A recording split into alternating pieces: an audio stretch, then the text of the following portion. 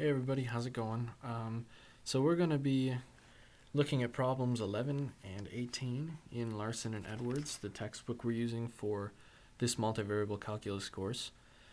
Problem 11 is has to do with the maximization of the volume of an ellipsoid, which, if you think about it, is just the elongation of a sphere along one direction or another.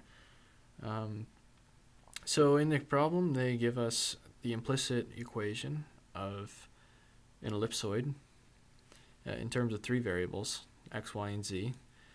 And in this they also give us the equation of the volume of this ellipsoid, which in terms of a, b, and c is equal to 4/3 pi abc. They also give us some expression, which is the sum of these major and minor axes. Values, and I just set them equal to k, which is just some arbitrary constant. And the first thing we're going to do here in step 3, see if I can scroll down a little bit, is solve for c in terms of a, b, and k. So I've just subtracted a and b from the left-hand side to the right. And the next thing we want to do is substitute this into 2 up above that the problem gave us, and we find that the volume in terms of ABK is 4/3 pi AB times K minus A minus B. And then in 5, I've simply distributed the AB through the parentheses. Now we're going to find our partial derivatives because we want to find our critical points. So the first partial derivatives are with respect to A and with respect to B, that I've denoted with subscripts, are simply bk minus 2ab minus b squared, and I've set it equal to 0, find our critical points. And for the second one, ak minus a squared minus 2ba, and I've crossed out the 4 pi on 3 because it's just a constant that's acting on all 3 of our terms, and so it's really unnecessary. Next we have 2 equations and 2 unknowns in 7 and 9, so we can solve for a and b in terms of k. So in 10, I've simply found a in terms of b, and in 11, 12, 13, and 14, I've substituted this into 9 up above here, and I found that b is equal to k on 3. So since we know what b is, we can substitute that back in to 10 up here, and we find that that a is also k on 3.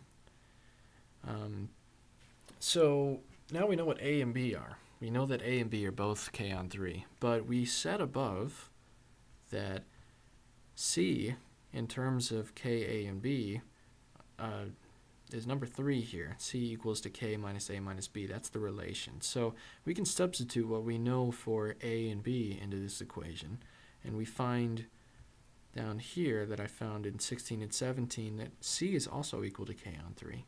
It's kind of interesting the way this problem worked out.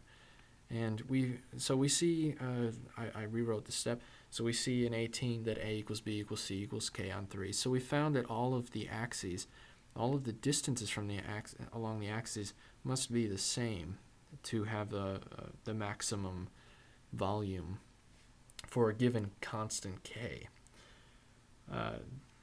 So I guess we could think of the sphere as a special case of an ellipsoid where all of the distances along the axes happen to be the same, and the volume is maximized within the sphere.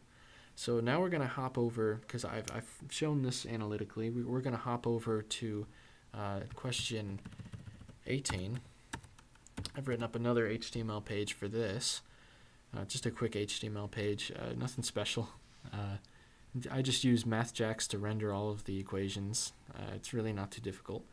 And then, so this problem deals with the Shannon diversity index, which I did a bit of research and I found that it could be generalized to an equation that looks like this. In the problem, they only give us 3 variables. Here I'm going to call all of these variables some p sub k, where k is some natural number.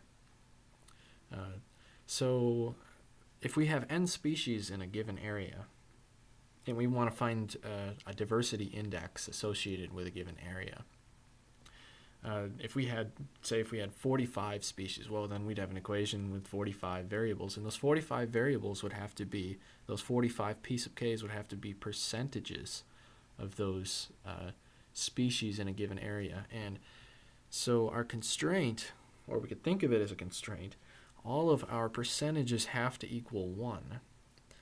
So in this problem, like I said, we have 3 variables. We have 3 species in some area, some arbitrary area.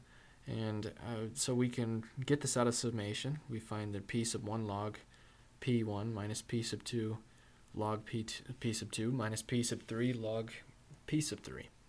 So we've just attached a log to the end of all of our percentages. And now we want to maximize our diversity index. So what values of p could possibly maximize the diversity index that we get for a given area? And so from our constraint above, we know that the sum of all of these percentages has to equal 1. And we're going to solve for p sub 3 in terms of the other two, p sub 1 and p sub 2, which I've shown down here in step 4. And using this equation, we can substitute in for p sub 3 into 3 up here, and we find another equation for our Shannon diversity index, but in terms of 2 variables instead of 3. So we can come back to that third variable later after we've maximized, well, after we've worked with our 2 variables here. So we're going to take the partial derivative of our diversity index with respect to these 2 percentages, and we find, after some simplification, I worked these out ahead of time, that all of our partial derivatives simplified to just logarithms of quotients. And we set them equal to 0 because we want to find our critical points. And then we take the exponential of either side, and we find that e to the 0 is 1, which I've written here in 7 on the right-hand side. And on the left-hand side, the log just disappears, of course. And then we solve for p1 in terms of p sub 2. And the same thing happens down here in 9, 10, and 11, but we solve for p2 in terms of p1. So we, again, as in the last problem, have 2 equations and 2 unknowns, so we can solve for these. So we find, after substituting 8 into 11 up here, from up here, that p sub 2 is equal to 1/3. And then substituting this p sub 2 back in, we also find that p sub 1 is equal to 1/3. And then, based on our constraint up here, p sub 1 plus p sub 2 plus p sub 3 equals 1, we could substitute our p sub 1 and p sub 2 in, and we find that p sub 3 is also 1/3, which is in 16 here. And that sums up part A of the problem, but we also want to show analytically that the maximum value of our diversity index can possibly be log of 3. Just a quick note, all of the logs I write are base E. I don't typically write ln, but just to get rid of any confusion, prevent any confusion about what I'm saying, all of my logs are assumed to be base E. So they're all natural logs in a sense. So in 17, I've just thrown in all of our p sub 1, p sub 2, p sub 3s, which are all the same, 1/3. And then I pulled the 1/3 out in 18. And then we can combine all of these logarithms in the next step, because the sum of 2 logs is just the product of whatever they're logging, I guess. And then we can pull that negative 1/3 in as an exponent, and that gives us our log of 1/3. So yeah, so we've proved analytically part B of this problem.